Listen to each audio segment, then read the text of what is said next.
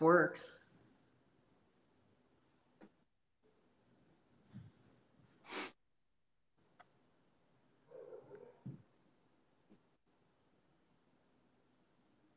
So We're there. We're there. Can you, Tammy, can you, oh, there we go. Now it's in. Hi. Hello, everybody. All right, so let's see if people can see us, people can hear us.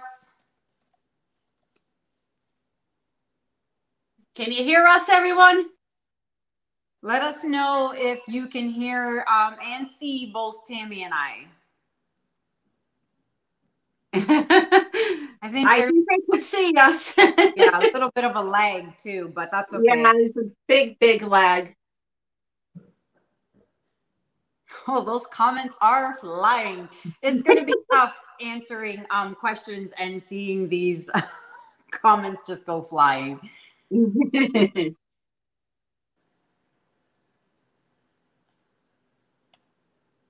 All right. Well, we're good. Awesome. So yeah, there actually there is a 10-second delay on YouTube from StreamYard. So okay. I'm not sure if our mouths are moving on YouTube to our voices. So I'm not really sure. Again, this is the first time Tammy and I are ever doing something like this. So there's going to be hiccups along the way. We're learning as we're going, but we thought it'd be a fun thing to do on a Saturday night. So just bear with us. It's like watching a cheap foreign film. The mouths don't move up. We don't line up together. Oh, our mouths are in sync. Yeah. Hello. All right. So who's in the house? Where's the wine? I don't drink wine. Tammy, where's your wine? Right here. Coca-Cola flavored wine. Do I have an echo? A little bit. It's because I'm in a big room. Sorry. Wow, we're in sync even in Australia. Thank you, Maria.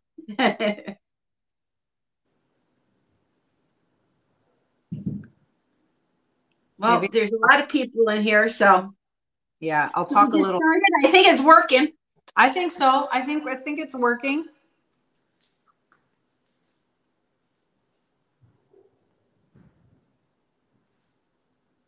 Uh-oh, Tammy, I think I lost your voice. Where'd you go, Tammy? Oh, you can hear me? Yeah, I can hear you now. Okay. All right, so these comments are flying fast. So please do not be upset if we don't see your comment. You can see for yourselves how fast the comments are going. So please bear with us. You know, it's gonna be hard, but we will do our best. All right. Yeah.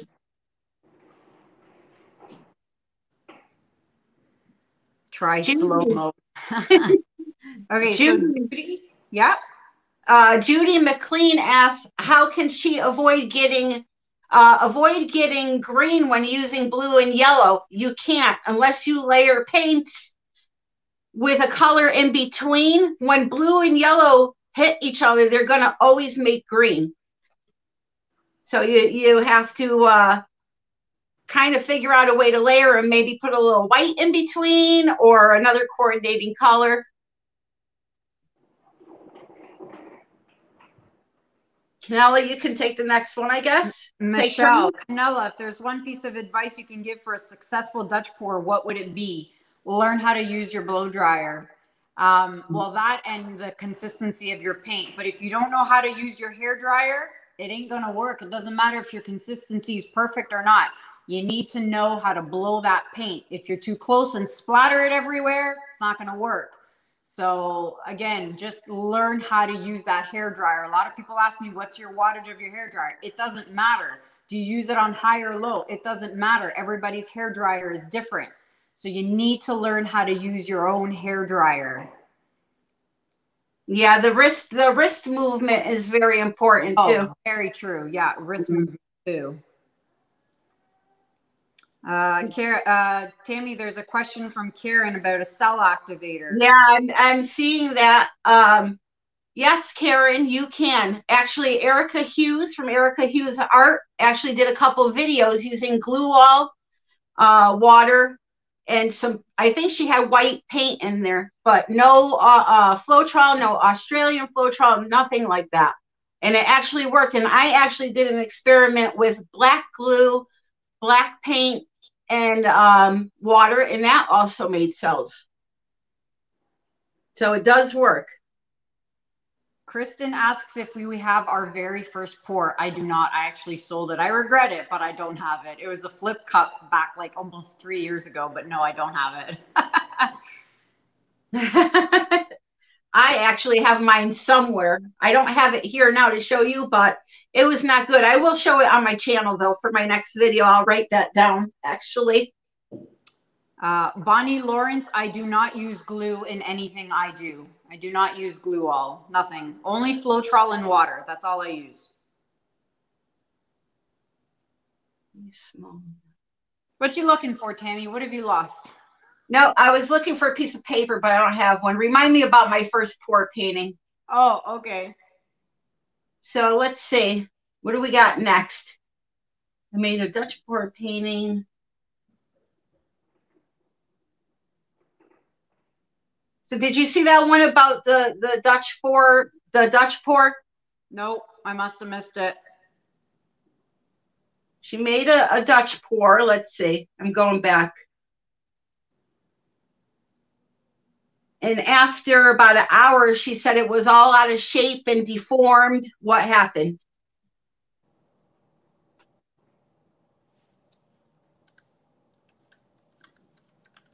Here it is. Hi from Texas. I made one Dutch pour painting, and after 1 hour, it deformed, like the colors mixed into one another. What is the cause? So that could just be, again, you know, your paints are you're not moving them right with the blow dryer. I mean, what do you think, Kanella?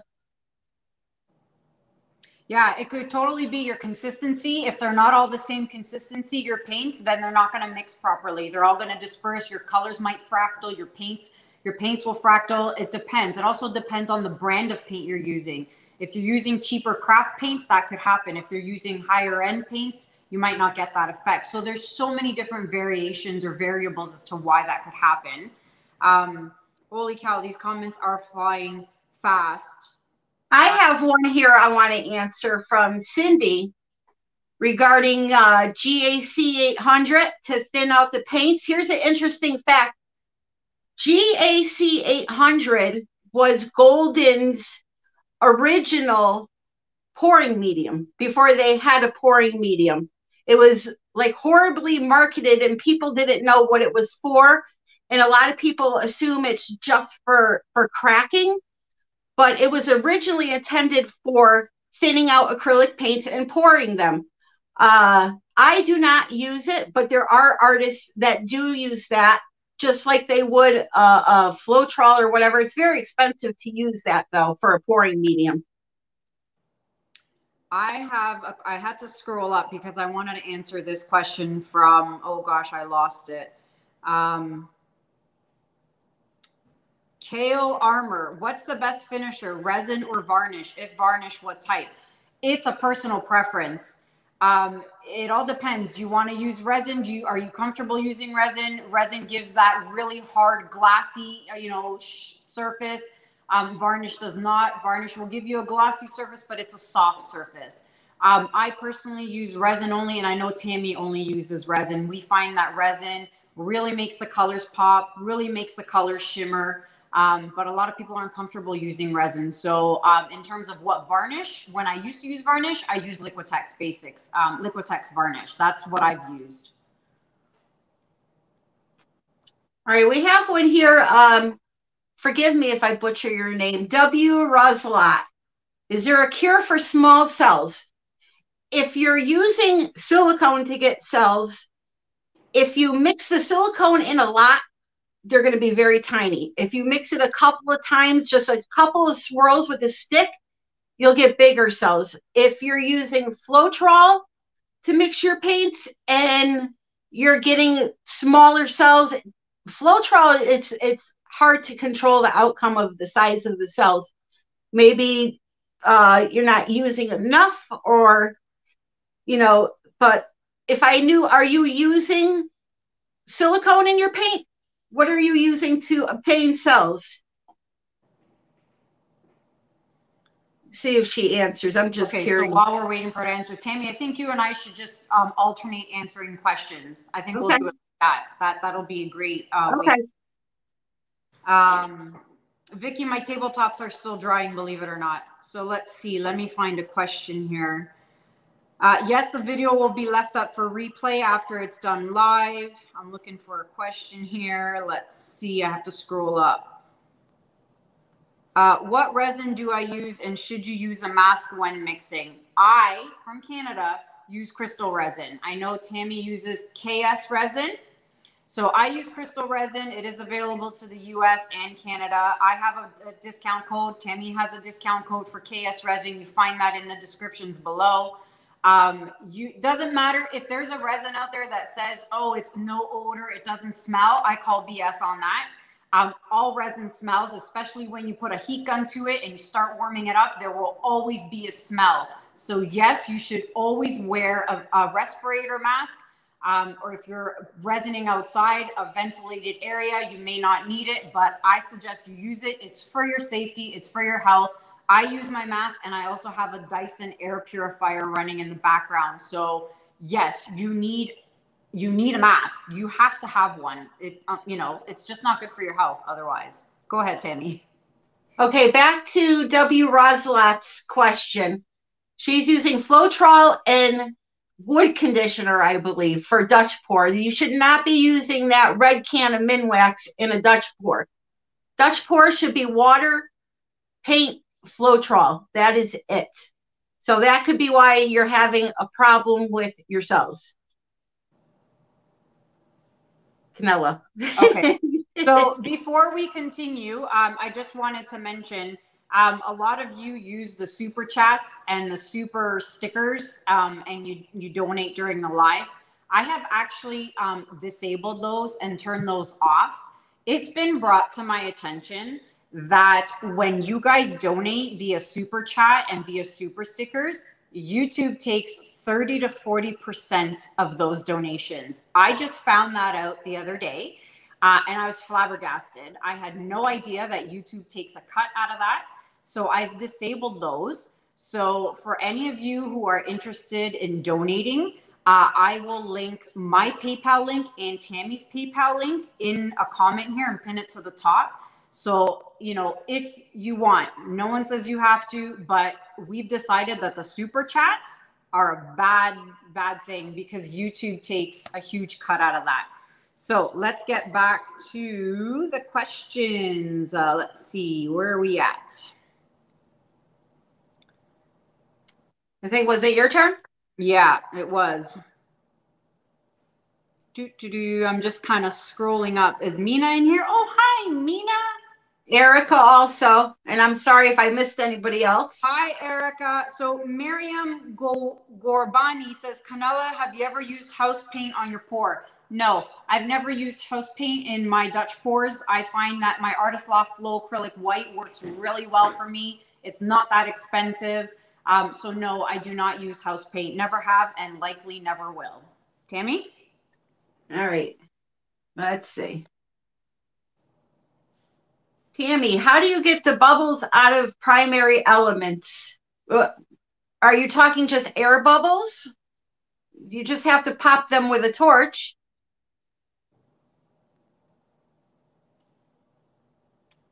If that's what you're talking about. I've never had a problem with bubbles with primary elements. I just torch it and then I'm done. Go ahead, Kanella. All right. All right. What do you record your videos with? Rose, I record with my cell phone. I have an iPhone 11.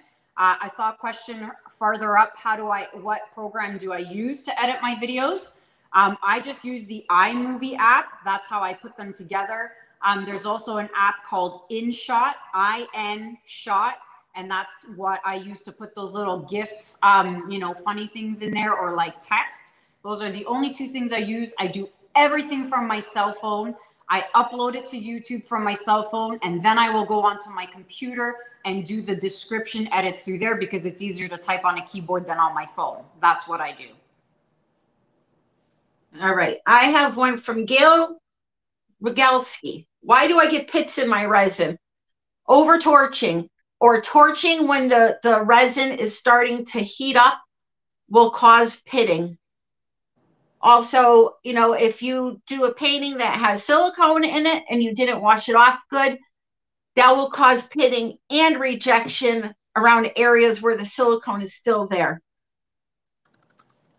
Sorry, I'm trying to put the PayPal links. Can you take the next question, Tammy? Sure. I keep seeing this one. People want to know about getting the Amsterdam white in Canada. Now, I know in Canada, the pricing for art supplies is absolutely ridiculous. Yeah. So where did you get yours? Did you get it off Amazon? Sorry, what did I get off Amazon? The white, Amsterdam white acrylic paint when you had bought it?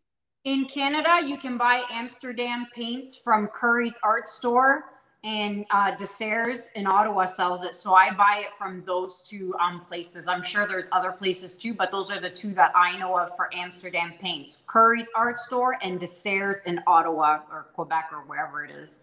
Quebec or something. Okay. You want me to take the next one? I can take it. Let's see what we got here.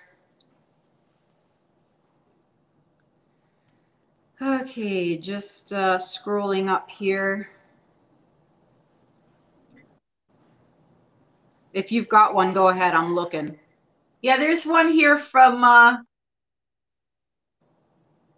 Bonnie. She just started, wants to finish her varnish. My first painting, what's the easiest? If you want to go the easiest, cheapest route, that would be like a Mod Podge, gloss Mod Podge. If you want to go a step up, then that would be a varnish, like a Liquitex high gloss varnish or a spray varnish.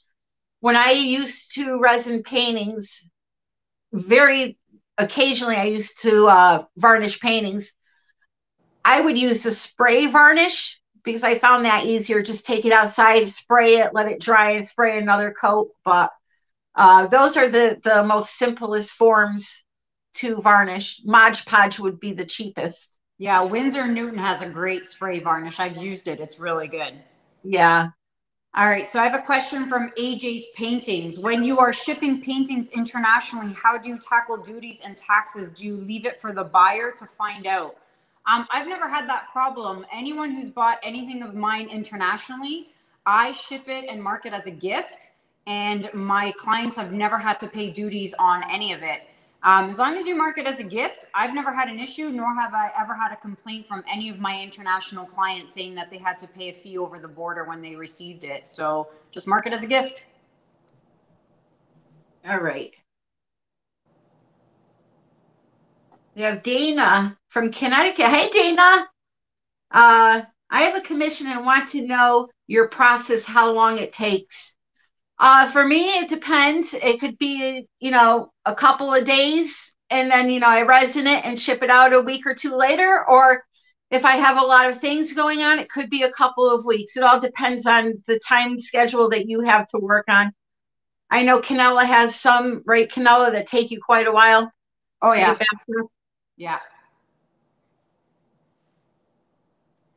Okay, I've got Clara Rivas. How long can you store paint in your mixed and once mixed with Floetrol and water in the squeeze bottles? My squeeze bottles, I've got about 50 of them in the LOLIVEFE bottles. There are some colors that I rarely ever use, like hot pink or something. They've been sitting in those bottles for over a year. I kid you not, and they are fine. As long as that bottle is airtight and that lid is closed, there is no issue with the water, the paint, and the Floetrol sitting in those bottles. I've never experienced any issues. So like I said, as long as it's airtight, there should be no problems. I've had paint in there for a long time. Hold on a minute.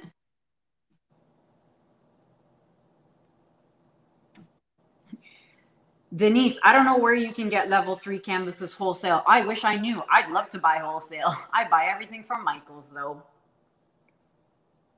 All right, Karen, do you use the primary elements interference paints over opaque paints only? No, you don't have to.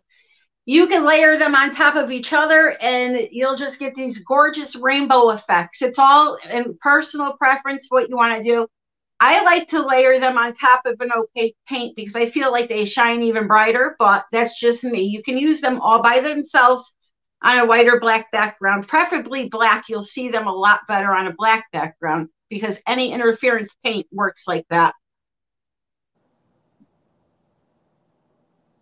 Anna Keen, after spraying varnish and not glossy, can Liquitex gloss be used on top of the spray varnish? It can. I had a painting that I did put some primary elements on, and as we all know, if you add a liquid varnish on there, it would reactivate the primary elements and you would end up with a little bit of bleeding, right, Tammy? So what I did was I sprayed my canvas with Winsor Newton spray varnish.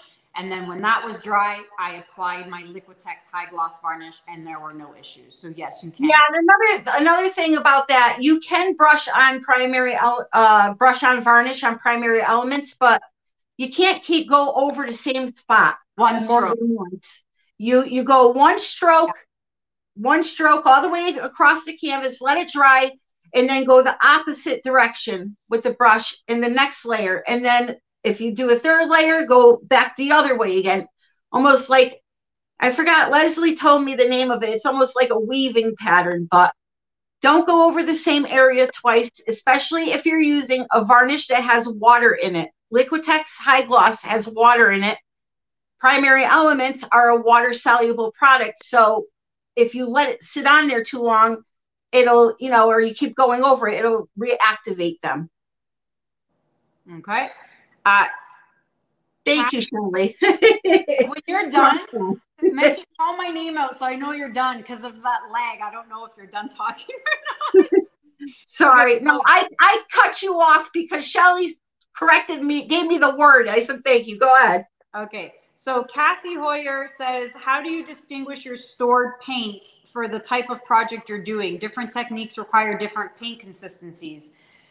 I don't have this issue because all I do are Dutch pours. So all my squeeze bottles are mixed for ratios for Dutch pours. When we did the Switcheroo collaboration and I had to do a ring pour, I made colors. I made the colors in the little 2-ounce Dixie cups or 2 or 3 ounce, whatever they are. So I made colors specifically for that pour. But if you want to do a specific technique all the time, get bottles, fill up your bottles with that technique's consistency. If you're the type of person who's going to do multiple techniques and all kinds of different things, then you need to be mixing paint every time you need to do a new pour. That's me. That's Tammy, yeah.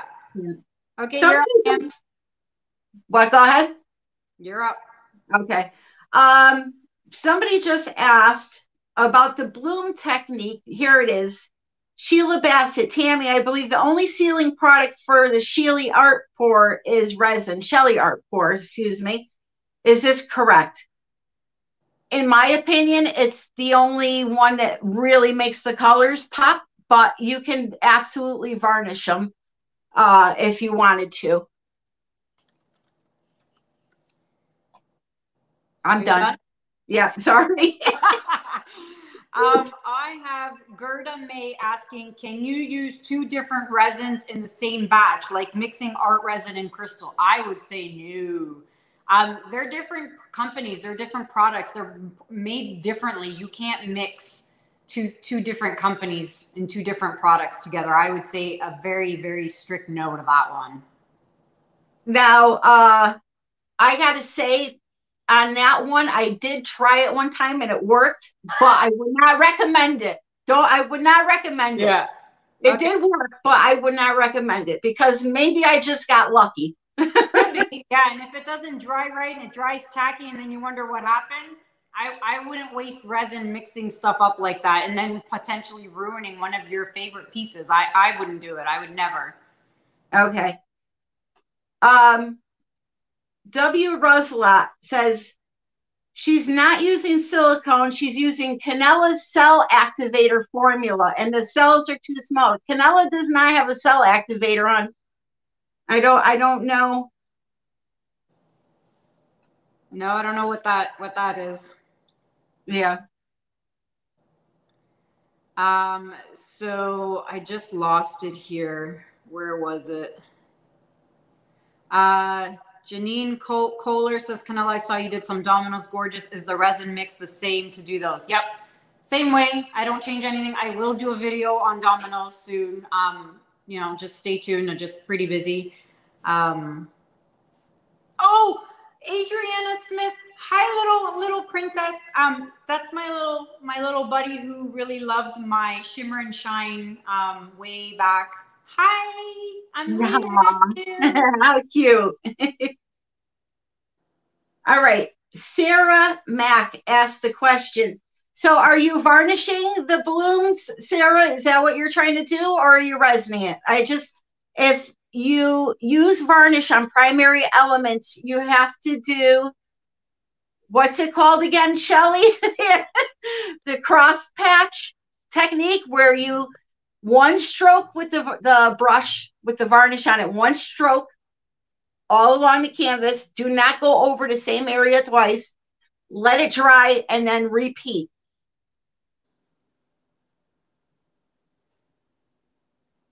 Are you good? Yeah, I'm sorry. I keep forgetting to tell you go. I don't know if you're done talking or not. I'm gonna hide. So Saba CH asks, how do you keep your painting clean after you resin them? I assume you mean, how do I keep them from getting like dust or hair or anything as they're drying? If that is what you mean, I pour and do all my work in my studio in the basement. I typically do it at nighttime. And then after I'm done, I get out of there and I do not go back. No one's allowed down there. No one's allowed to walk down there. I just shut the door, I walk out, and then there's nothing there to create any dust, uproot any dust or anything like that. So I never have that issue. I know not everybody has a studio and can do that kind of thing, and you do it in your kitchen or in your dining room. Try and do it late at night after everyone's gone to bed, and, you know, cover it with one of those picnic mesh canopies. You can find those on Amazon. It's just like a picnic mesh for food to keep the bugs off. You can try using that as well. Tammy? Okay. Let's see. Hit that thumbs up, people. Wooden canvases. Lori Finzer wants to know, do you have to prime wooden canvases? Now, it depends on what you're going to be doing with this wooden canvas. Now, I always, when I do a painting on a piece of wood, if it's a good solid piece of wood, I know that I personally am going to be doing at least 2 to 3 layers of resin when the painting is dry. So I don't care if I get air bubbles from the wood breathing, because you're never going to see them once the resin goes on. So I try to save myself a little elbow grease that way. But it is recommended when you work on wood that you prime the wood first to stop it from breathing, or off gassing, it's called. You'll see it depends on the wood too. You'll see a bunch of little bubbles coming up. MDF is just basically pressed sawdust, so it really doesn't happen with that. We're talking natural wood. To be safe, I would just put a layer on it and let it dry, and then go about your business. All right. Done. Sorry. That's okay. Just looking for a question here. I'll answer. Kale, Amor, Juno, and Echo are actually outside because they were roughhousing and going crazy. So I put them outside, but at some point I'm going to have to bring them in because it is cold out there. So let me look. Let's see. Looking for a question. Tammy, if you have one, go ahead. I'm looking for a question. Okay. Sandra's World. What medium do you mix primary elements with in a Dutch pour? If you don't have the poly pour or the vivid enamel that's sold with it, I have a video on my channel. I can email, you can email me artbytammy@yahoo.com. I'll send you that video.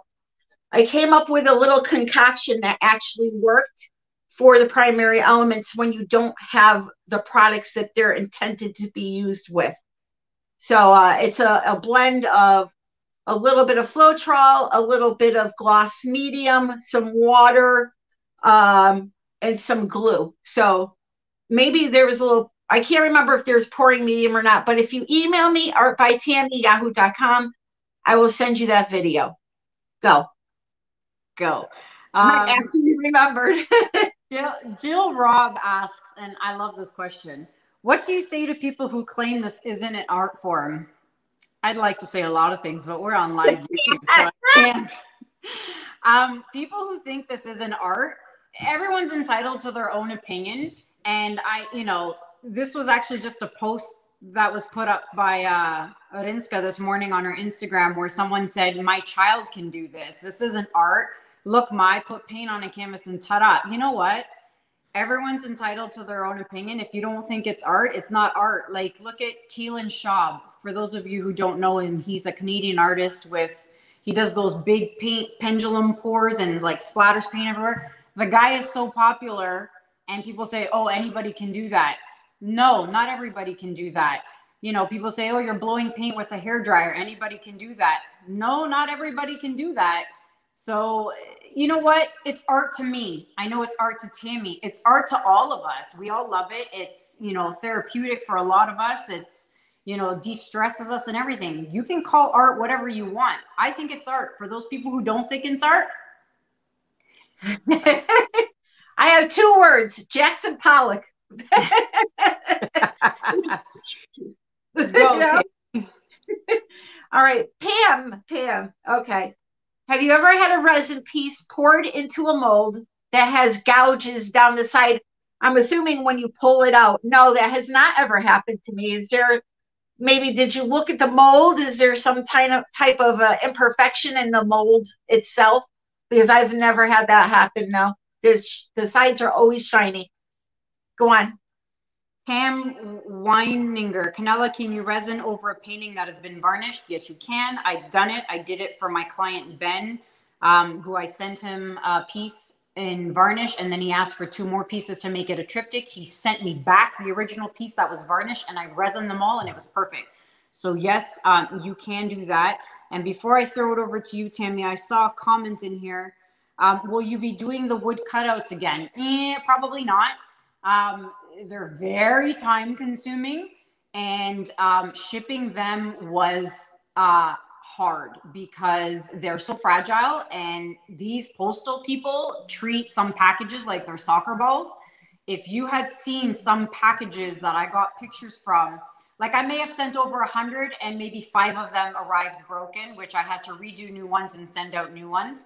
But because they're so fragile, I was literally biting my nails, waiting for the clients to receive their packages, wondering and hoping and crossing my fingers that they weren't broken. So they're just too fragile. So I don't think I'll be doing those anymore. Tammy? All right, I'm going to answer one from Rose. I don't know if she's talking to me or both of us, but she asked, how long have you been painting? I have been artistic my whole life. I have been doing this type of art for probably 4 years. Before that, I did a lot of mixed media art. I still do a lot of mixed media art. For you that don't know what that is, that's something like this, where you take a canvas and you add all kinds of embellishments and dyes. And this is where I first found color art when I was starting this years and years ago. But 25 years I've been selling art. That's my answer. Selling, doing, creating, everything. Jewelry, everything. So that's Tammy's answer. My answer is, honestly, I don't have any painting background. I did not go to school for it. So my sister-in-law is actually an artist. She does actually amazing oil painting portraits. And she's the one who got me into pouring, acrylic pouring. And that was back in like September of 2018. So I've been doing it since then. And that's it. I don't have any background in art or anything like that, but I'm loving every step of the way and couldn't be happier with what I'm doing. All right. Well, then let me find another one. You find one. I gotta let my dogs in. They're just clawing the bejeebers out of my door.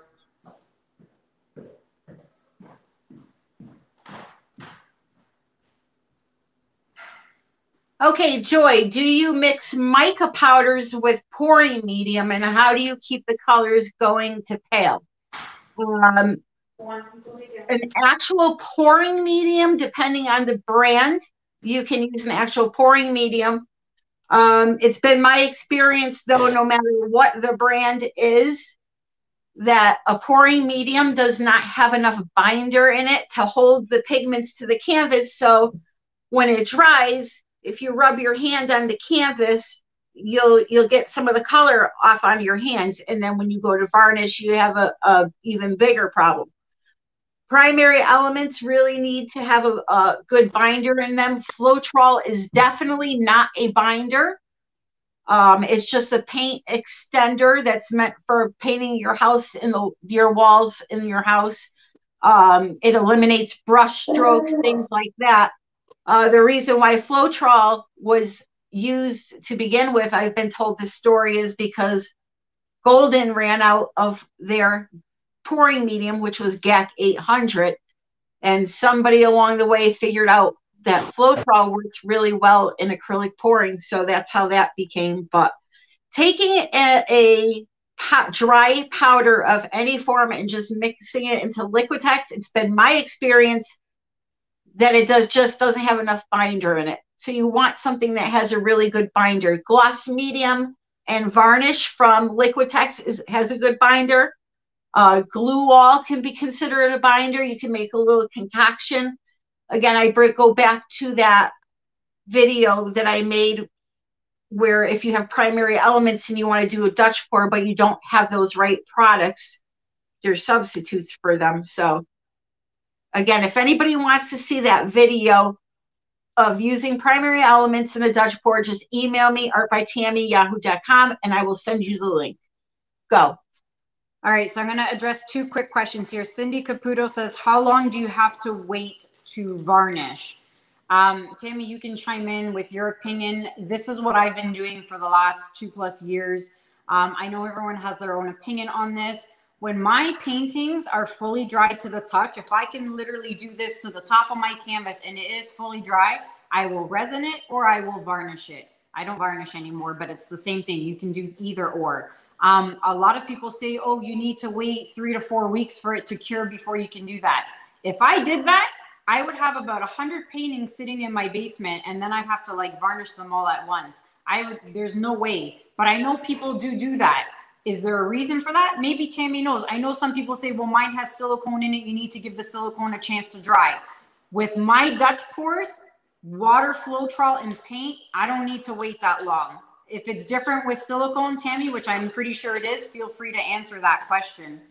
Yeah, but it depends on the products you use. If you're using paint and water, just like the Floetrol and paint, it's fine after a few days as long as it's dry.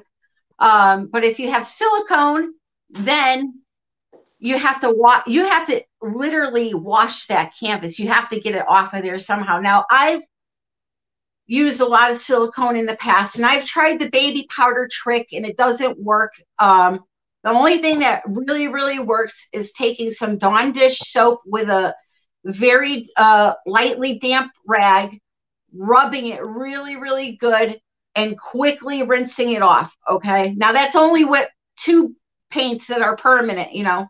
You don't want to do that with, like, primary elements. But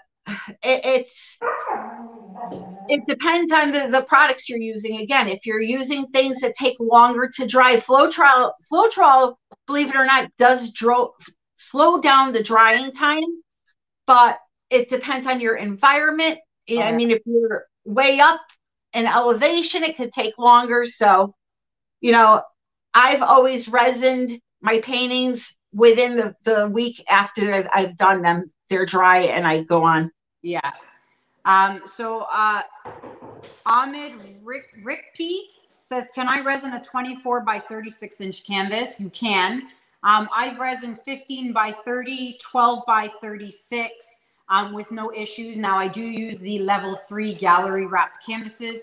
If you do want to resin a larger piece, you might want to turn it upside down and then put support in it like cardboard, right, Tammy? So you want to support and put cardboard in between underneath the wooden frame just to support it and make it harder for the larger canvases.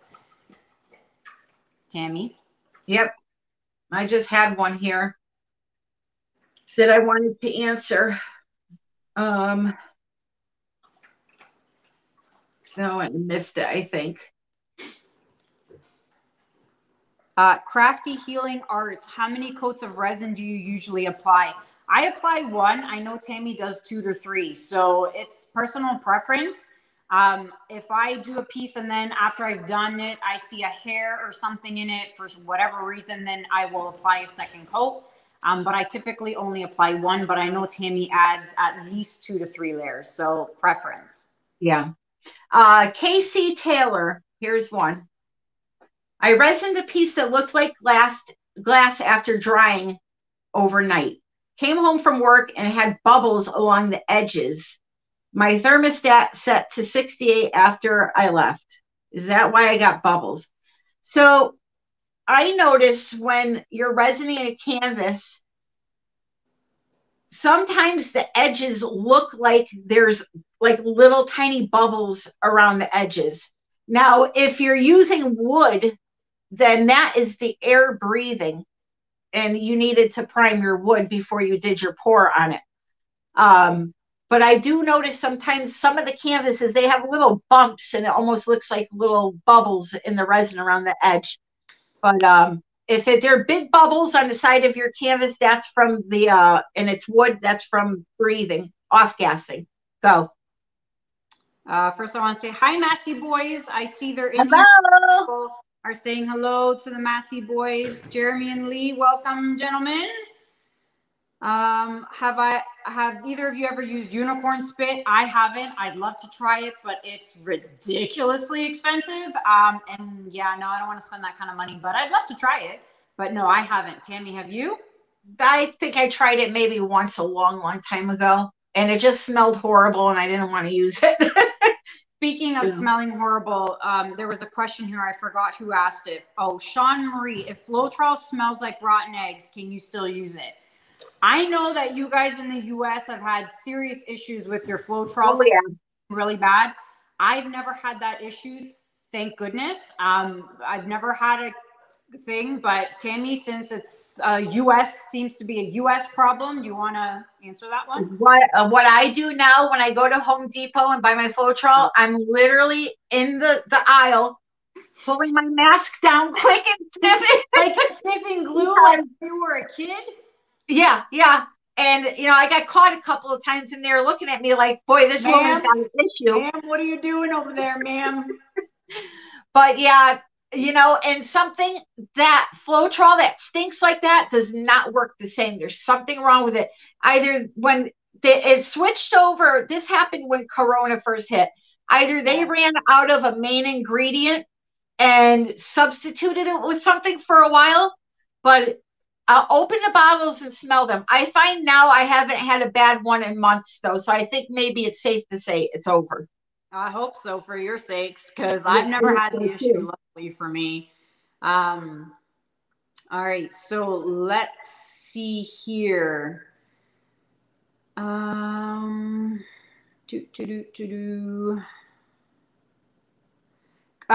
there's a question in here about I want to use, I missed the question, but it went something along the lines of I want to use oil paints over my acrylics. Can you do that? Oh, that's something I've never tried. Yeah, me neither. So I can't really. But you know something, if you're talking about hand painting, I don't see why it wouldn't work on a dry acrylic background. But yeah, I don't know the answer to that one. I'm sorry. Okay, so okay, Kanella from Christine S. Kanella, why sometimes will my layered colors sink or spread out while sitting? Is it because my color or base are too thin? Exactly. It's because all your paints are not the same consistency. So if your base paint is a lot thinner than your colored paints, then yes, it will sink. So you have to try. This is why I use a scale. I swear by my scale. I do not. I know everyone's different. I know Tammy eyeballs a lot of things. Yeah. But for me, for my Dutch pours, it's literally down to the gram for everything I do. So I use the scale religiously here for everything that I do when I make my paints. So if it's not the same consistency, it's not going to react the same. You're going to have differences in issues. So try your best to make them all the same consistency. Yeah. Tammy? Yeah. Where can we dispose of Floetrol and old paints in the U.S.? In my town, there's believe it or not, the fire department, I can bring it down there and then they take it and dispose of it. But if you have like a city dump or just call wherever you live, call your local city office or town hall and ask them where you can dispose of these items, because there are places.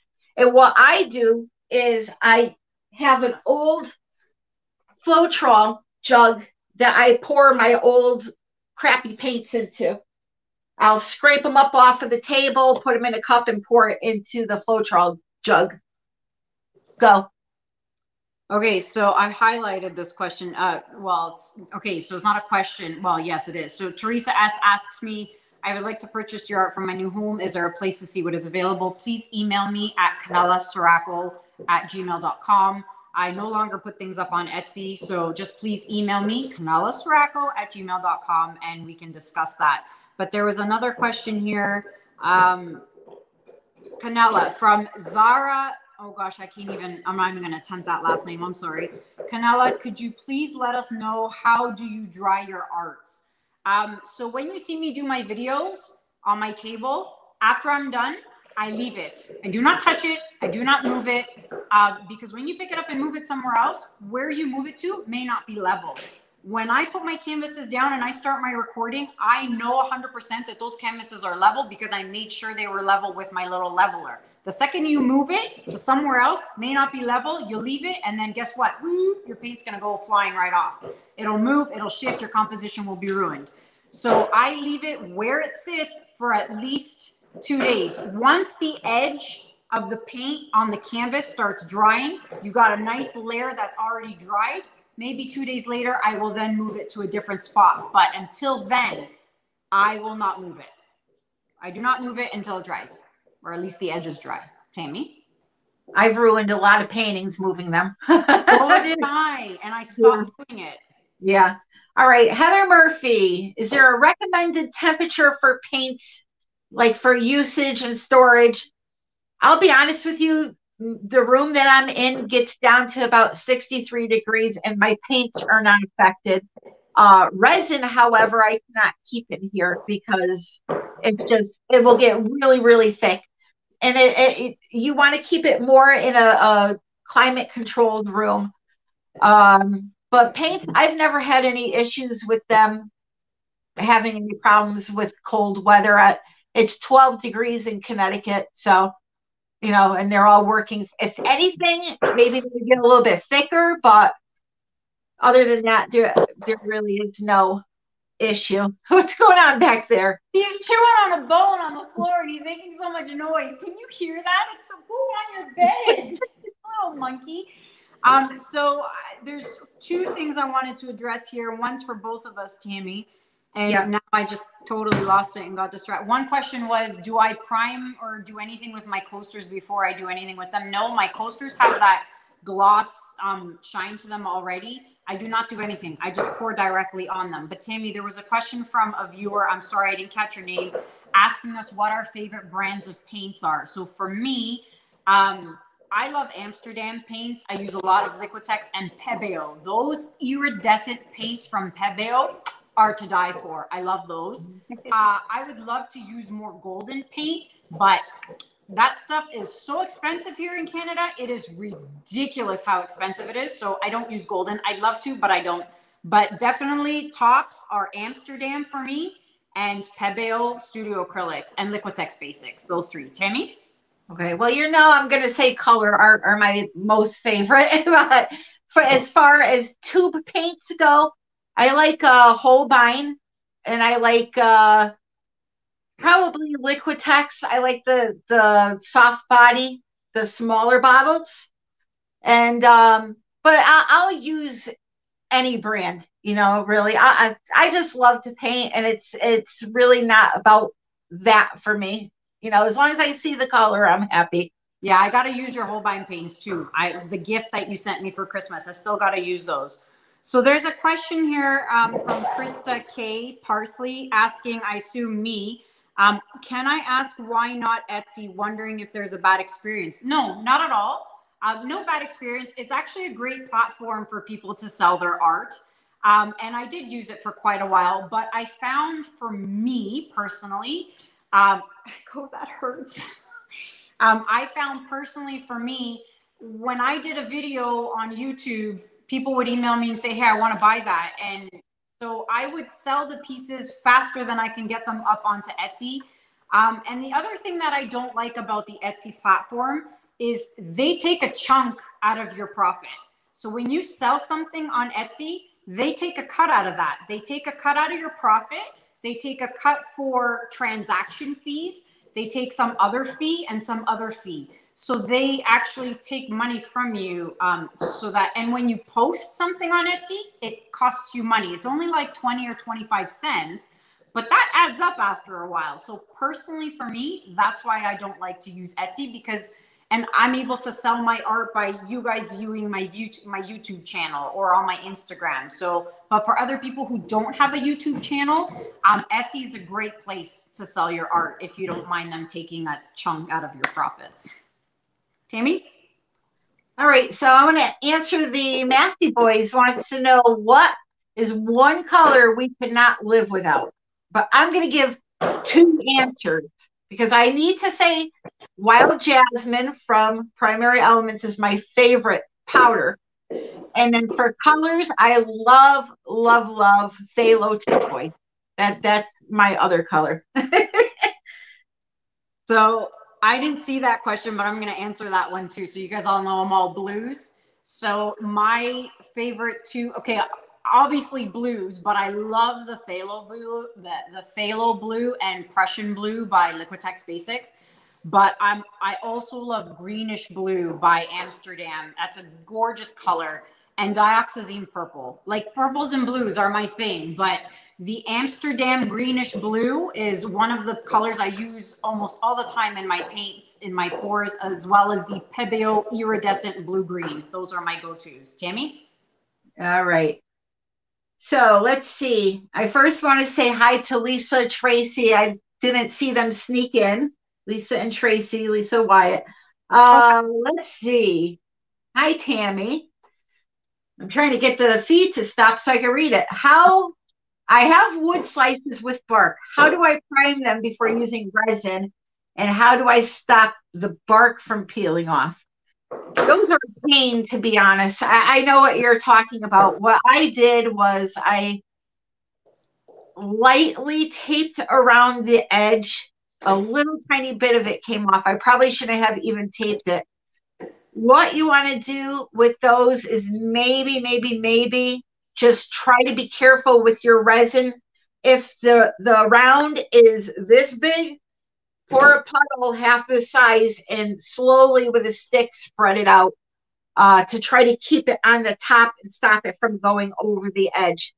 You could try to paint them to prime them first, but honestly, I would just do, actually, I had some of those somewhere here. I wish I could show you, but I would just paint them lightly a little bit first on the top. Do the resin design as carefully as you can. Torch the bubbles, let it dry. And then if you want to do a really thin top layer of resin on it, you could always paint it on with a brush that you don't care about because you'll have to throw it away after. Paint a little clear coat over the top of it and let it dry. But those are a pain with the bark on the side because they do peel off. This little dog, I keep putting his bone on the carpet so he doesn't make noise, and he keeps picking it up and bringing it back and sitting beside me. Of course. Shelly Jackson asks, how can I get 24 karat gold? I cannot find it anywhere. I can't find it anywhere here in Canada. They're sold out everywhere, but I had some lovely, lovely, amazing viewers send me 2 big jugs of it from the US. So here in Canada, they're like sold out everywhere. Tammy, I don't know about the US, if there's a place where they can get it. It's the same here with the 24 karat. It is. Color Art has the new golden honey and Egyptian coin. The golden honey is very close to being, it's really, really close to the 24 karat. I love it. It's got twice the sparkle.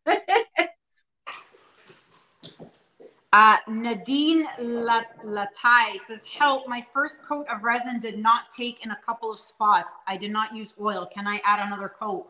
Yes, you can. You can add another coat. And Tammy, if I'm not mistaken, you don't need to sand it. I've never sanded a second coat. No, I usually don't sand either. Yeah. Yeah, you can definitely put another coat to fix it. Yeah. All right, let's see. Here's a good one. Joy Clark, will putting resin over a varnish with dips in it even out? It should. It should, if not on the first coat, it definitely will on the second coat. So just go ahead and pour your first layer of resin on. Make sure the canvas is level wherever you're pouring it.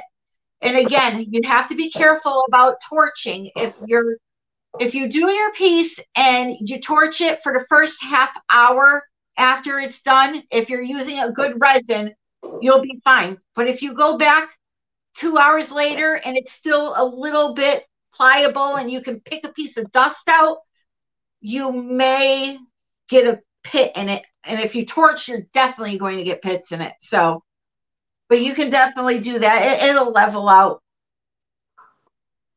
All right, go. Sorry, Adriana Smith says, Kanella, Adriana Rose would like to know if you could send us a picture of Juno and Echo. She would like Mom to print it to display it in our home. Shoot me an email. I'll send you some pictures. No problem. She's so cute. All right. So let's see. Questions.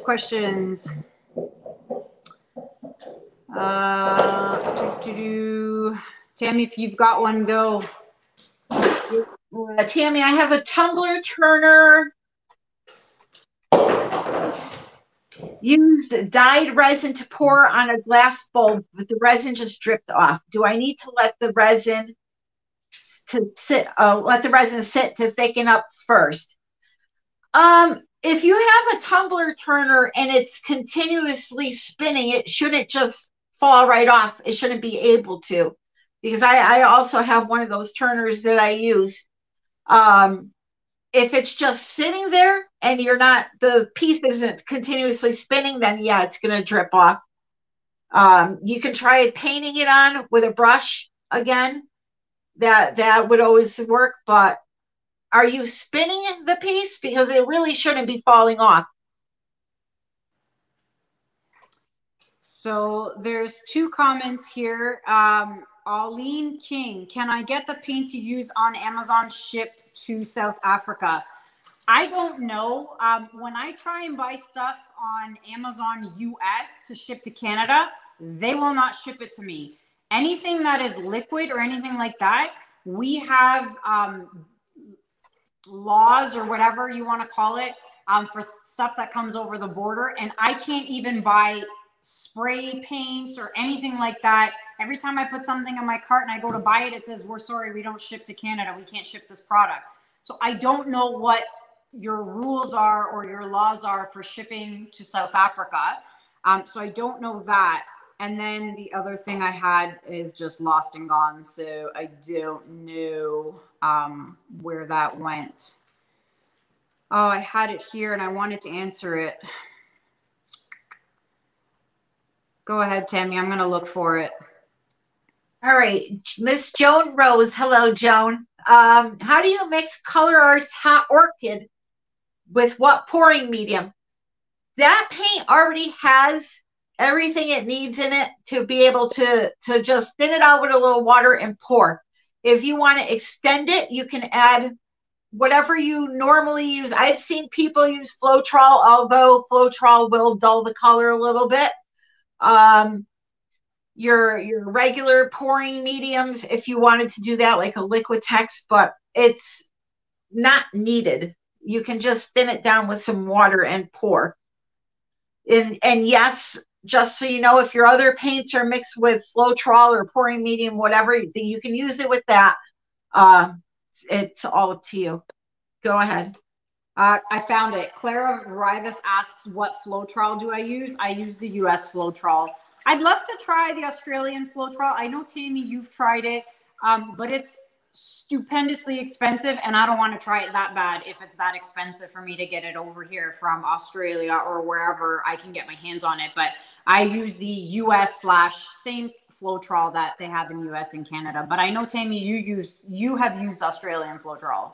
Yeah, and it's a really good product, but you know something, it's, to me, I'm just not going to pay $70 for, I know I have it here somewhere. I would love to show you how small the bottle is. Yeah. Oh, it's back there. Hold on, I just want to show you. So while you're doing that, I'll just answer Michelle Anderson. Why do I prefer Artist Loft White Flow versus just the tube paint? Because it's cheaper. You get a big bottle like this of white, and it's, for me, $12.99, and as opposed to a tube, which is a lot less paint and more expensive. So that's the only reason. Cheaper. That is a small bottle. $70. $70. And it's gonna last you how long? Not well, if you're using it just for the bloom, for the cell activator, yeah, it'll last a long time. Not using it in other colors? No. No. All right. Let's see.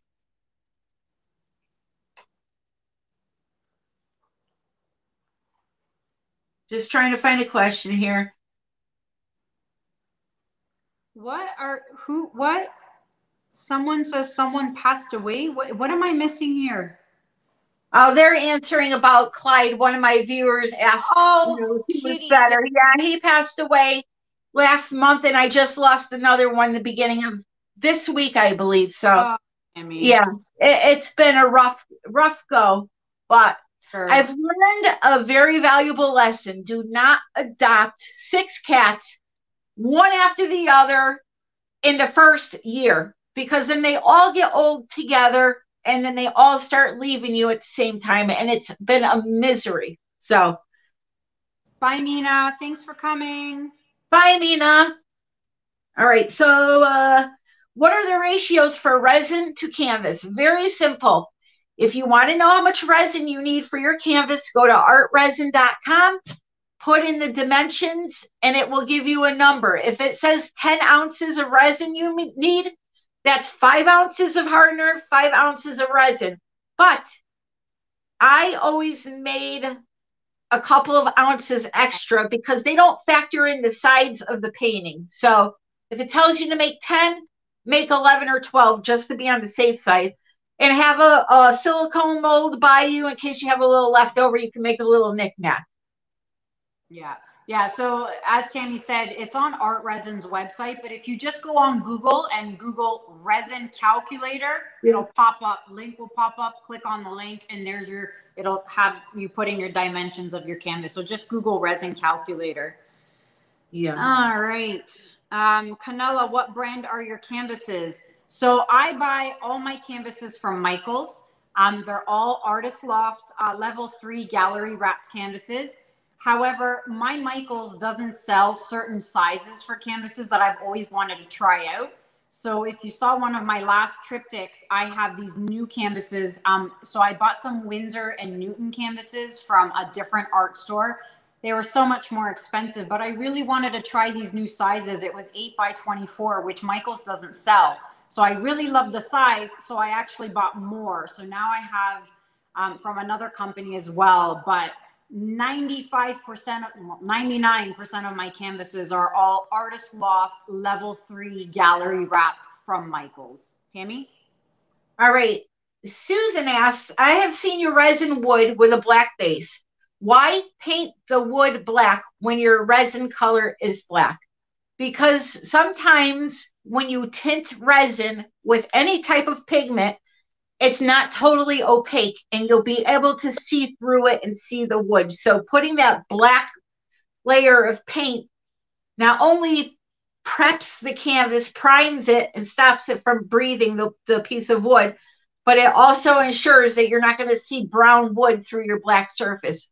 Believe me, there are some times when you think you add in enough of that pigment and it's not, and you can still see through. So that's why I do things like that.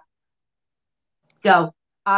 Gerda says, can you spray alcohol instead of torching to get rid of bubbles so you can save your molds? Yes, don't ever torch your molds. I've done that and I've ruined my molds. So I'm actually working on something right now, which you guys will see soon in an upcoming video, the results. But you can spray isopropyl alcohol. This is what I've been doing. I spray it on the mold and it gets rid of the bubbles for you. I have used a heat gun really quickly, like really quick, but like Tammy, from your experience, but I've used a torch on my molds, even going quickly like that, and believe you me, it burns, and I've ruined my mold. So don't use a heat torch on molds. Yep. And also, if you're working with resin and you're trying to clean your hands, your gloves to keep going, don't use alcohol, because you can use alcohol if you're not using a torch. I've seen people, their hands go on fire, and, you know, because they don't wait for the fumes to burn off. And even myself, I was doing a coaster with alcohol inks, and there was a pain in the butt bubble right in the center. I said, you know what? I'm just going to torch right in that center. I'm not going to touch my mold. And a little flame shot out. I'm like, whoa. Forget that. But yeah, be very careful. Baby wipes work the best when you're using resin to clean your hands, your gloves. I put a pack of those in my art room, actually. Yeah. That's a good point. I did not know that. Yeah. Very good point. Oh, let's see. Tammy, there's a question here for you from Deanne. Can you use primary elements in resin? Go. Okay. So here's the thing about that. All right. I know everybody wants to use primary elements in resin because, you know, money wise, that's what you want to do, right? The thing is that primary elements are a water soluble product, meaning you need water to make them dissolve. So whatever products you use with them usually have water in them. Resin is not water soluble. It's an alcohol based product. So when you go to mix them in on their own, some of them, because you have to remember, they're made with mica and they're made with ground color.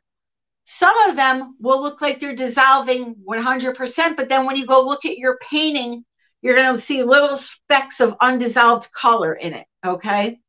Now, Color Art sells a product called Art Fluid. And that specifically, if you were to take your primary elements with a few drops of that product and wet them down, then add them to your resin, then you can get them to work. But Resin Art sells a full line of resin specific colors that are the most magical colors. They're like the new glitz colors that have the really sparkly effect. They're called Diamond Galaxy colors, and those are made for resin. But if you buy those, just know those definitely do not work in acrylic pouring. Go. Hi, Tracy. Tracy has a good point here. She says, I use a clothes steamer on the back of my canvases to tighten them because someone asked a good way to tighten your canvas. So thanks, Tracy, for that. Awesome idea. Hey, Kanella. Yeah. Bonnie Lawrence, I've seen her ask this a few times. I think the one video you made on the bloom technique, number 131. Okay, that's the one she's referring to. I see.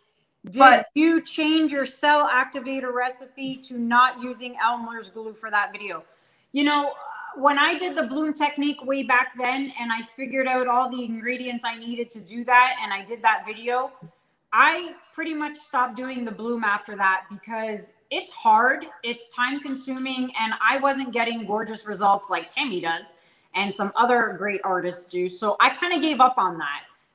But I have not changed my recipe from that video. Now, I'd like to get back into the bloom. I'd like to give it another go ahead and try new ingredients and see something, if I can find something better that works for me. Because now, since back then, because it's been a long time already, this thing has evolved. And a lot of people have found new methods, new products, new this, new that, that works. Tammy's got great stuff, great videos on it. And I'd like to get back into it, but I can't until this lockdown is over because everything is closed. We are on literally house arrest here.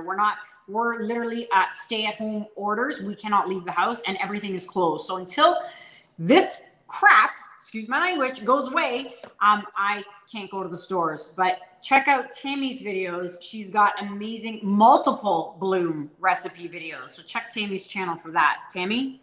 All right. And I just wanted to go a little bit further with that and say that that recipe in that video that she did was just for that technique. She's never used that in her Dutch pours. It's just that one technique.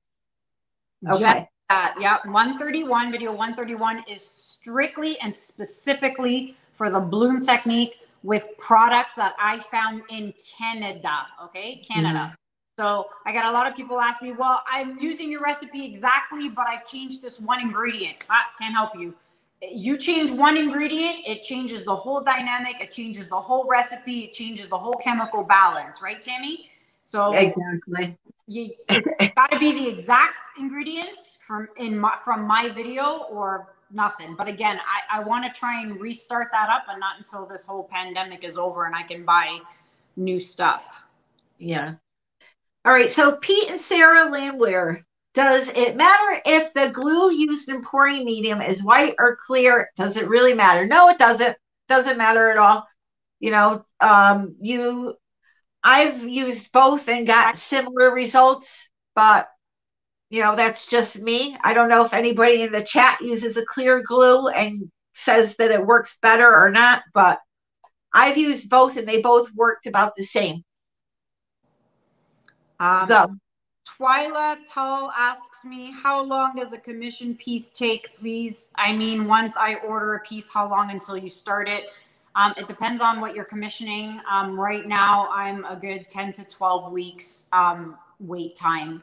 But if it's something small, something quick, like a resin piece, I don't know. It depends what you want to commission. But if you're talking about a canvas, it's about a 10 to 12 week turnaround time from the time you put your deposit down. So I hope that answers your question.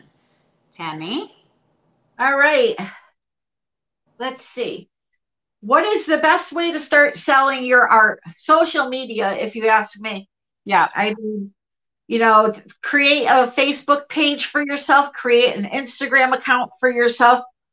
I do have an Etsy shop because I don't sell my art as fast as Miss Kanella does, so I have to use Etsy.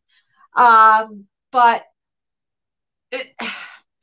you know, if I have to pay for a website and this and that, I'd rather just not have to put myself through the trauma of learning technology to get a website going and just use Etsy and pay their fee. But social media is the best way, you know, Instagram, all of them, really. I agree with Tammy, and to put my 2 cents in on that, I'm just as technically challenged as Tammy, whether you choose to believe that or not. I couldn't set up, and people are like, yo, GoDaddy, it's so easy, or those other, I still can't do it. Trust me, I tried. I still can't figure it out.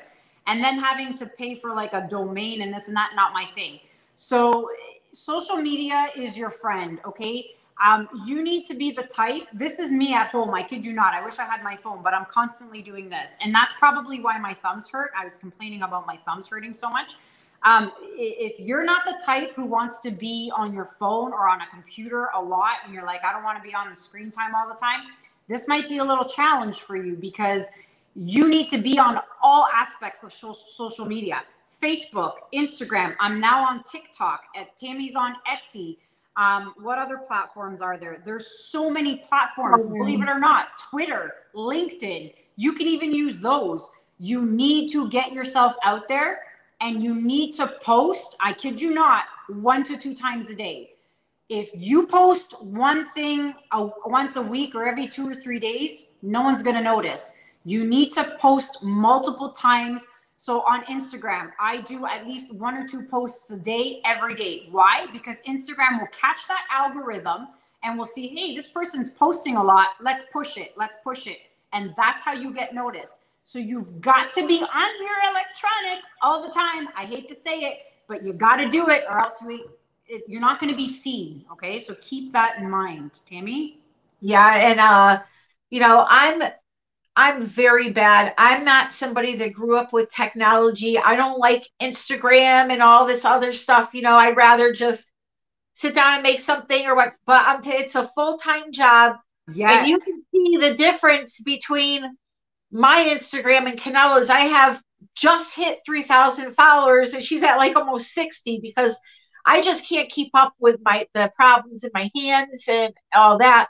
You know, it's hard for me to answer emails, and even clicking a heart on the comments. It's like, it really is a full-time job, and it does pay off if you do it.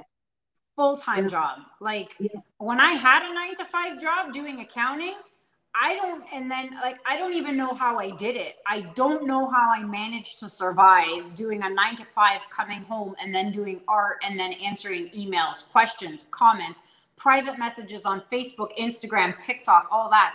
Now that I do this full time, I still don't have time. It's insane. It's absolutely insane how busy it is. Yeah.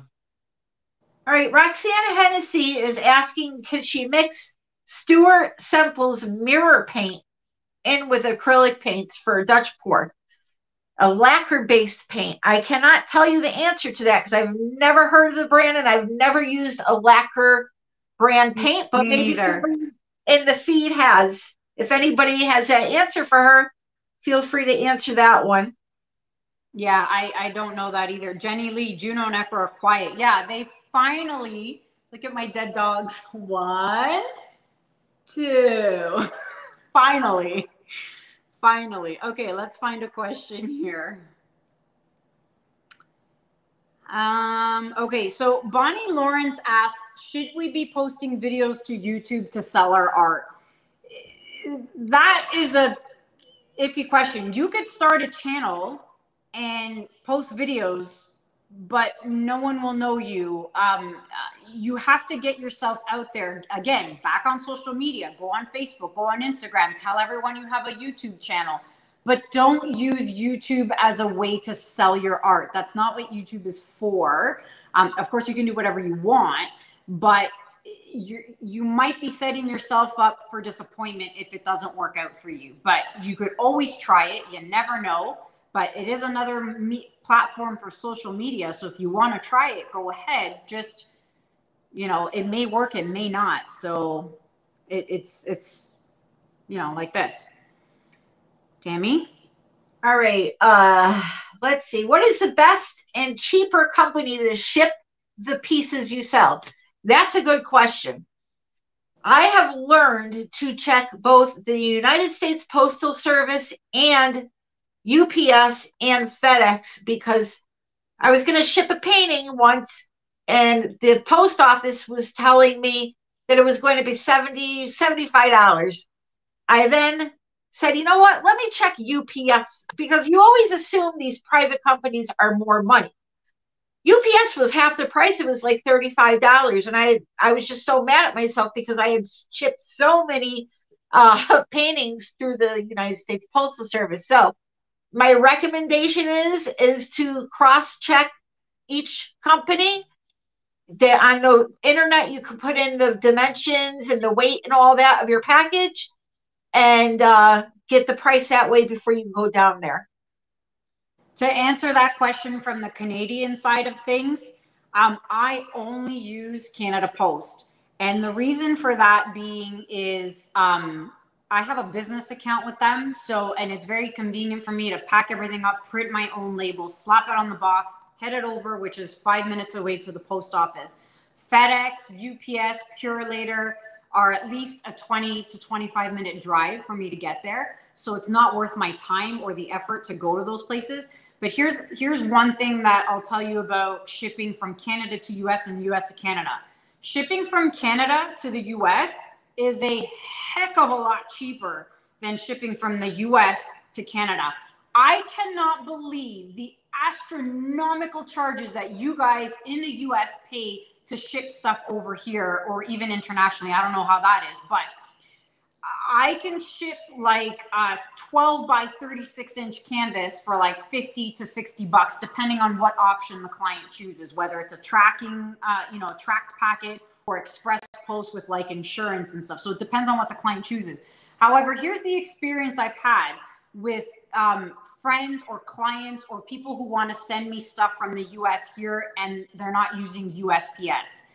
When someone sends me something via FedEx or UPS, guess what?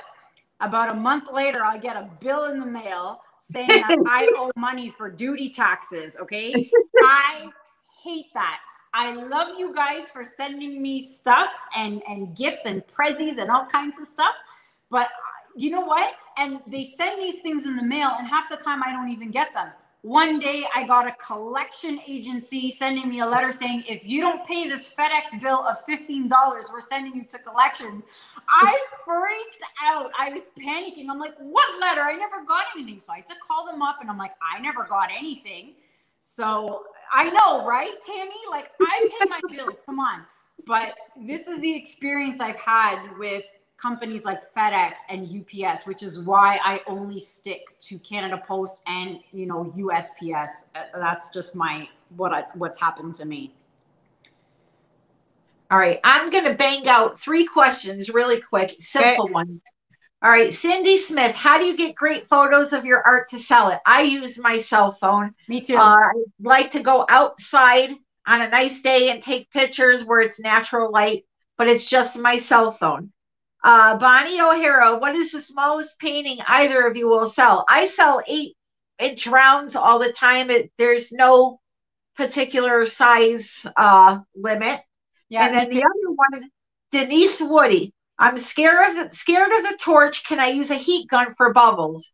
For acrylic pouring, no. Resin, yes. I got that question today in an email, and I don't know if it was the same person. But they said to me, I can't get a torch. Can I use a hairdryer or a heat gun for acrylic pouring? And I said, no, unfortunately, you can't. You need that torch. You need to pop those bubbles, or you're going to end up with those teeny tiny microscopic ugly bubbles and all over your painting. So yeah, you need a torch. And the heat gun with acrylic pouring will just create a crust on top of your paint. Yeah. So it's no good for that. Okay, go.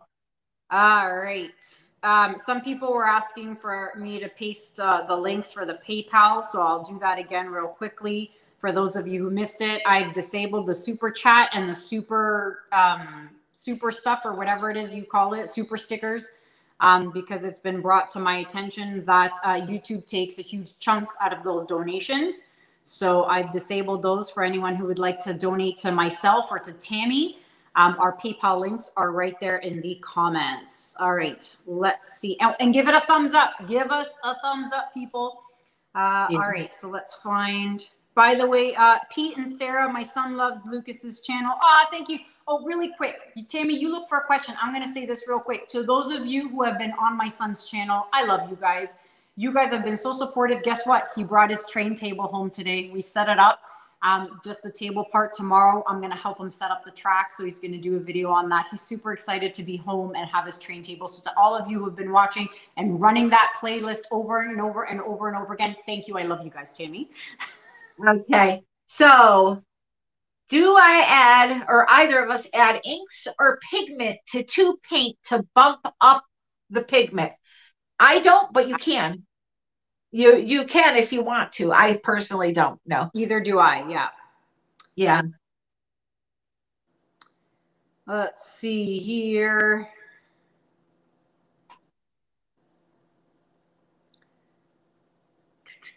I'm looking, Tammy. If you've got one, go. Yeah. Pete and Sarah asked, do you all know if you can buy Amsterdam paints in a store anywhere in the U.S.? I'm in Kansas. Neither Micros or Hobby Lobby carry them. Tammy, do you know where she can buy Amsterdam paints in the U.S.? No. I go to all the art stores, and my Michaels, my Hobby Lobby, my Blick do not sell them. I have to get them online. Really? Yeah, they don't. Maybe some in other parts of the country they do, but my local area here in Connecticut, I have to order them online through Blick. I believe sells them online, but not in the store. Tammy has a great question for us, Kanella. Okay. He wants to know, when we swapped candy for Christmas, what was your favorite and what was mine?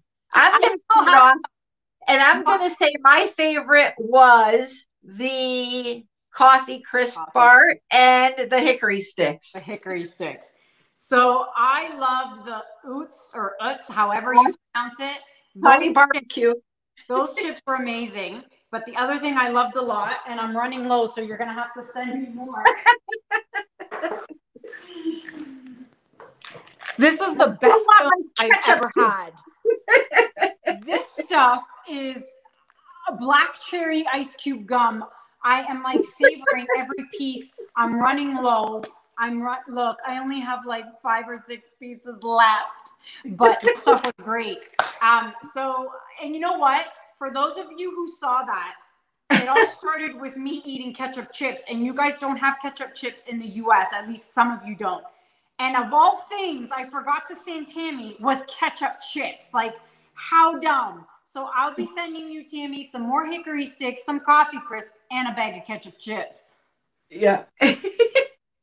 All right, Sherry's creation. How long does it take for resin coasters to be hard enough to have a hot cup placed on them? 45 days is my resin. So you can pick them up and move them around after a couple of days, but a full cure is anywhere from 30 to 45 days, depending on the resin. That's right. So a lot of people are like, oh, I put my coffee cup and it left a ring a week after you poured the resin. Well, it's not fully cured. Yeah. Like Tammy said, you can pick it up, you can touch it, you can move it. You put something hot on there, it is going to melt it and, you know, make it soft. So like Tammy said, depending on the resin you're using, you need at least a month for that to fully cure properly. Yep. I see here, Nadine says, I have the same question as DL Tyler. I'm trying to scroll up to find this question from DL Tyler. Oh, Tammy, this one's for you, girl. What's the difference between polypore and vivid enamels with color art? Go. One has varnish, one doesn't. So you can use both products. I know it can seem confusing at times. You can use the vivid enamel for the bloom if you want to add your varnish into it, okay? You can also use the vivid enamel for brush painting. You can use it for acrylic pouring if you want to thin it down with water and use it that way. The polypore already has varnish in it, so you can do the bloom with it without adding anything into it, or you can use it for pouring your paints.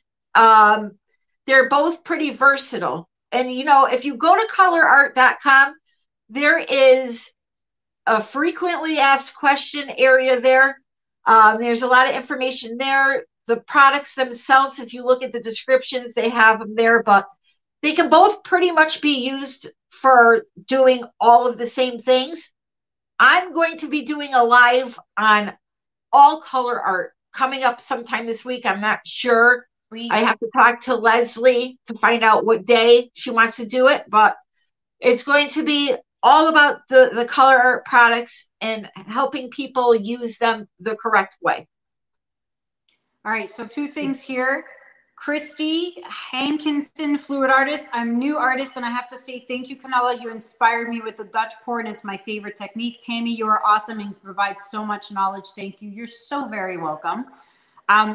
Asher D. Rios asks, how do you ladies feel about Liquitex pouring medium? I don't use it for one main reason. It's expensive. I can buy a gallon of Floetrol when it's on sale for like 14 bucks. And a little bottle of Liquitex pouring medium is 30 bucks. So that is the main reason why I do not use Liquitex pouring medium. I use Floetrol. It's cheap. I achieve what I need to achieve with my Dutch pour. So that's what works for me. I can't spend that kind. I would be broke if I bought that stuff. Yeah. I agree. It's very pricey, and it depends on how you use it. If you want to use it, it's a very good product, but it is. If you want to use it as kind of like, you put a little wad of paint in a cup and maybe a teaspoon of the pouring medium and then thin it out with the rest of the way with water, then it's not an expensive thing to use. But you have to remember, paint brands have thresholds. So if you're using a deco art paint, you're going to not be able to add as much water to that deco art paint as you would a top quality paint like a Golden or something like that. Paint companies, if you go to Golden, I don't know if it's goldenpaints.com or whatever the website is, they have information on their paints and they will tell you, listen, you can use this paint with up to 50% water. Rinse Skadana, I'll bring her up. She does Dutch pours with paint and water only. Those paints are very, very thin. She's not going to get the same results using a deco art paint using that much water as she would a good brand, and that's why she uses really good brands. Yeah, they have great brands. Adding all that water. Yeah. Yeah. Yeah. There is a comment here from Colleen Forbes saying, post office doesn't insure art. What do you do if a piece you sent arrived damaged? I don't know what post office you're referring to, but I know Tammy and I, we use USPS and Canada Post, and they insure whatever. I insure my art pieces. So in the event that I send something that arrives damaged, now I've sent hundreds and hundreds of pieces out, and I've maybe gotten a handful where it looked like a rabid dog ate the package. I do not. The client will send me a picture and say, I just got it, and look at the package, and I'm just dumbfounded. So in instances like that, I have to now contact Canada Post. I show them pictures of the damaged piece, the damaged box, the damaged package, the damaged art, and then I submit a claim. And then they have to determine whether that claim is valid or not. And then they either reimburse you just the shipping charges or reimburse you the amount of what you insured the package for. So it's really up to Canada Post who makes that determination, which is absolutely absurd, especially when you have proof that your package arrived mangled. But I've been lucky, and Canada Post has approved my claims. So when that happens, luckily none of my pieces were damaged beyond repair, maybe a little dent or something. So I give that money to the client as a discount for the damage. So that's how I've had it done on my end. Yeah, and for the US, you can definitely buy insurance. They're not going to give it to you. You have to buy it. So if you ship something priority, it comes with an automatic $50 coverage. But if your painting's worth $200, you have to tell the person at the desk, listen, I need to add extra insurance to this. And then it's in $50 increments. So I think I paid $4 for $200 worth of extra insurance. But it's on the shipper, you, to buy that. They don't just give it to you. Yeah, for Canada Post, The default is $100 for here. And then if you want to add, you can add whatever amount you want. And depending on the amount you add, like let's say my painting's worth $500, then they will determine, it'll auto calculate and determine how much more you will pay. It's only like between $2 and $5. So it's actually very worth it for a painting that's that expensive that you actually put insurance on it. All right. I have one here I want to answer. From Vicky Simpson Brown. Please explain the Shelley technique. Okay. So here is what the bloom technique is all about. When you do a regular acrylic pour, you're adding Floetrol into all of your colors or pouring medium, whatever you're using. You're putting it all into all your colors that you're using. And then you're pouring and the effects are everywhere. She figured out if she could just use regular colors without Floetrol in all of them and then just make one special color with Floetrol, wherever she used that one special color, she would be able to control where the cells showed up. So that's why when you see a bloom and she puts that one special color in the center and blows, she's only getting cells right there. So that's a unique technique that she came up with versus adding Floetrol to all the colors and then they all just do what they want on the canvas. It's a way to control where the cells show up. And because she puts it in the middle of the puddle, it looks like a flower blooming when she blows it out. And that's, you know, where the bloom word comes from. Go ahead. Okay. One or two quick ones I wanted to address. Sue Ratcliffe, which gold paint has the best shimmer? Thanks, from Spain. Personally, from my experience, 24 karat gold by Deco Art is by far the best gold paint I've ever used. Someone asked where I get my Floetrol from. Rochelle, thanks for answering that question. In Canada, where I live in Ontario, the only place you can buy Floetrol is Deluxe Paint Store. I know in the US you can buy it at Home Depot and places like that. You cannot buy that at Home Depot. Deluxe Paint Store is the only place licensed to sell Floetrol in Ontario where I live. Outside of, you know, British Columbia, you know, those places, I don't know. So yes, only at Deluxe Paint Store can you buy that. And Guile Place, sorry, I can't pronounce that. Kanella, do you put water in the bottle if using it the same day? I think I understand your question. All my bottles have Floetrol paint and water in them. Always. There's always water in all my paints, Floetrol. And so, yes, there's water in them. Tammy? Yep. Hold on. I'm looking here. I just saw one. What type of editing app do I use? I use, it's called InShot. I do everything on my cell phone. And I have an Android. And that's what I use. Tammy, I just saw one here. I'm sorry. They just go by so fast. I know. What do I use the art fluid for? The art fluid, now I don't use it often. So if you go to colorart.com, there will be a list of things that it works for. But the one thing that I do know it works for is to wet down the primary elements to be able to use them in resin. Okay. Oh gosh, that just disappeared on me. G Evering Art, where did you get the tabletops and how do you prepare them before working on them? They're actually IKEA tables. I've had them for like 10 years sitting around and I just decided, hey man, I'm going to finally pour on these things.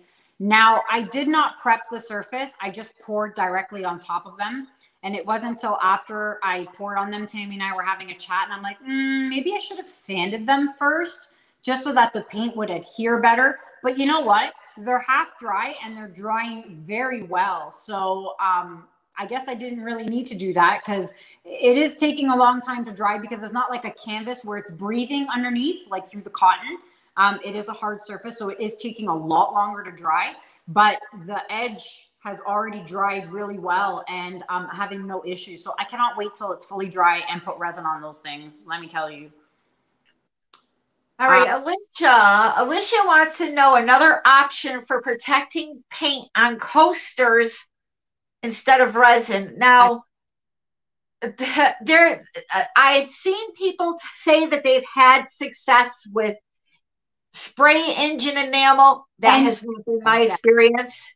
I've heard that. Varnish has not been my experience. I have not gotten anything to work other than resin on top of coasters, but that's only me.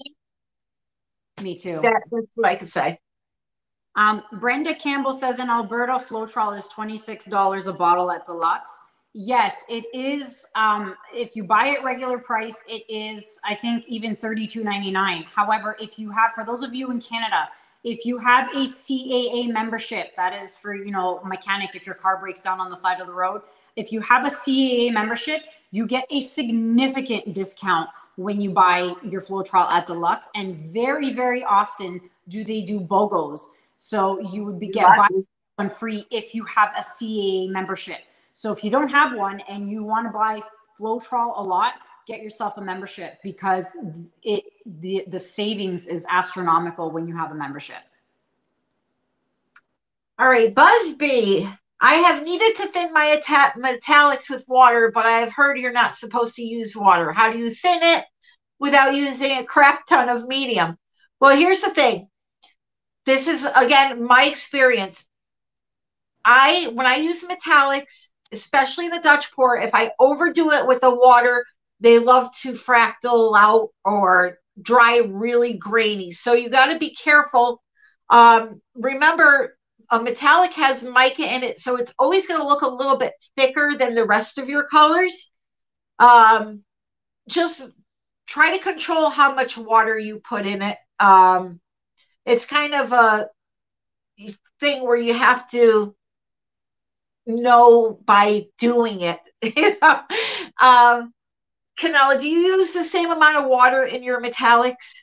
Yes, I do. Yeah. I get that question a lot. Like, what if I'm using a metallic paint? What if I'm using golden and not Artist Loft? Do you still use the same ratios?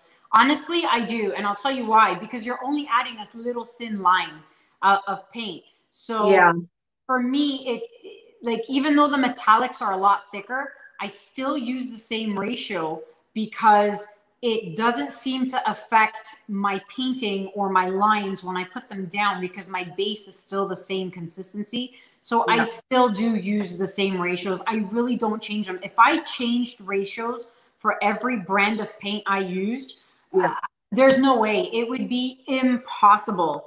And to answer Brenda, she says, yes, I have a CAA membership and I still pay $26. The problem with Deluxe paint stores they're not a chain store. They're all franchised and independently owned by independent owners. So unfortunately, each Deluxe store has different rules, different, you know, promos, different everything. So that could be the reason why you're paying more. Yeah. All right. Just so you know, I got about 10 minutes left. Me too. Okay. My husband crept down and he's like, are you almost done? I'm like, oh. So we're going to end it. My phone's going to die, so you're going to lose me. Yeah. So let's see. Wrap it up. Yeah. So back to the metallic thing, though. I know what you're talking about. You can use water in metallics. Just be very careful with the amount that you use. There's somebody here that is asking a question, and we keep missing it, about lint and hair and paint. Yes. So if you can send it through really quick, and I'll see if I can answer it for you. Jeannie, why do I not use a dehumidifier? I don't need one. Neither do I.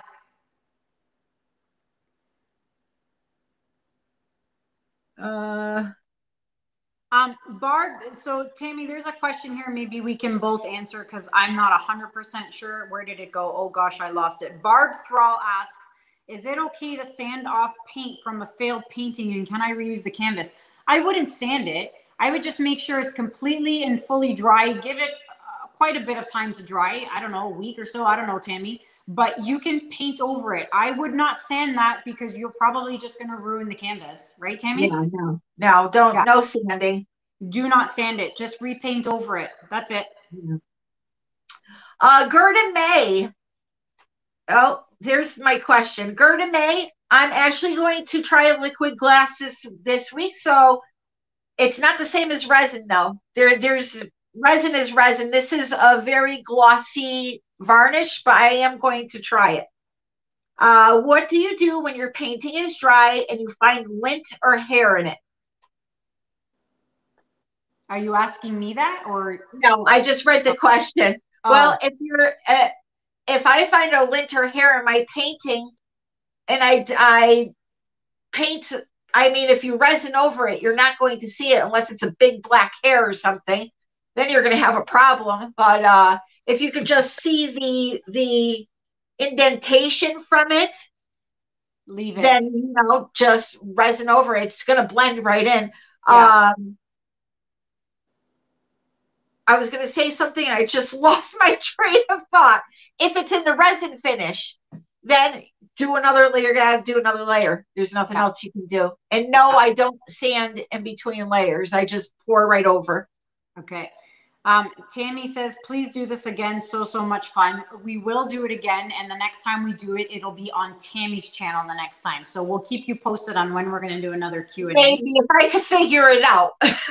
I'll help you figure it out. We'll do it together. Yeah. Amanda M, yes, this will be broadcast and saved so you guys can watch it on rerun. Do not worry if you are late to the show. We have about 5 minutes left and we are out of here, guys. Yep. Ahmed wants to know where to get coasters to paint. Go right to your Home Depot or Lowe's, and you could buy them for like 10 cents a tile. And where they sell the bathroom tiles, get the nice ceramic tiles and paint right on those. Yeah. Let's see. There was a question I saw and I totally lost it. Oh, I wanted to answer it too. It just disappeared on me because the comments are just flying. I lost it. Now the comments. Yeah, I think everybody's saying good night now, so I guess we'll save it for the next time. To everybody who donated, I've been seeing, emails popping up on my phone saying so-and-so has donated to your channel. I really appreciate it, guys. Thank you so much. You guys are the best. Stay tuned. We'll let you guys know when we'll do another Q&A. It'll be on Tammy's channel next time. Don't forget, we have the Switcheroo collaboration part 2 coming up in February. So we'll keep you guys posted on that as well. Anything else, Tammy? Wow, these are just flying. So yeah. I think that's a wrap. I think that's a wrap. So thank you to all 500 plus of you who are watching. You guys are the best. We love you. I hope this was a lot of fun. This is new for us. We just tried it out. We thought we'd sit and hang out with you guys on a Saturday night since most of us are on lockdown. I know I am. But thank you for joining us. And Tammy, thank you for being my guest on my channel. Love you. My pleasure. And, Echo's passed out. Is that Echo behind you? That's Juno. Oh, is it? Yeah, that's Juno. He's passed out. So thank you all for watching. If you caught the end of this, you can catch it on my YouTube channel and just rewatch it. So thank you guys all so much for being here. Love you guys all. Thank you for your love and support. You all. Have a good night, everybody. Bye-bye.